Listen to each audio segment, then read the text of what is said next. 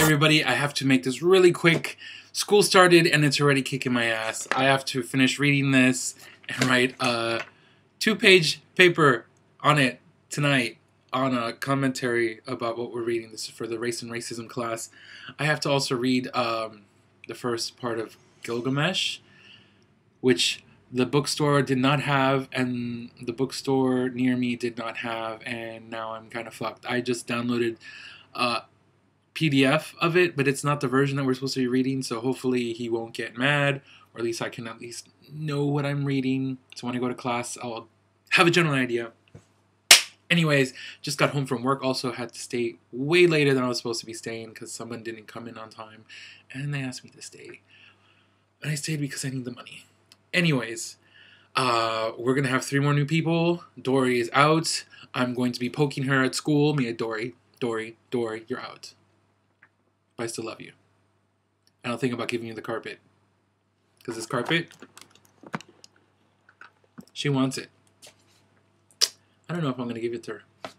I'm still thinking about it because it looks better in my place. Anyways, 3 new people. Ted will be missing in action just for a little bit. And y'all getting the cold? You getting the pig flu over there? Because, you know, both y'all are sick. And hopefully I don't catch it. Stay away. Stay away. Anyways, like I said, we're going to see some new people. Hopefully everything's going to be cool. And what else am I supposed to talk about? So this is version 3.0. We're going to have pretty much half of this is a new cast. And I hope you all enjoy.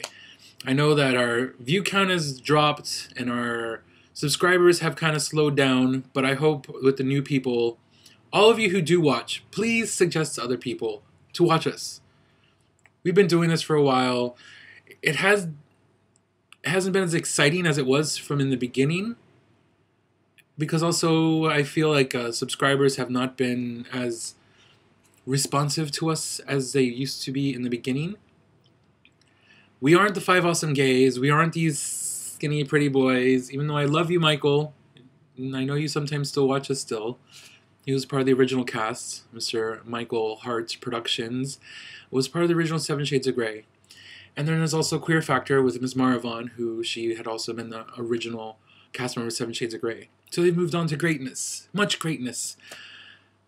And now we're here still, pumping out our videos every week.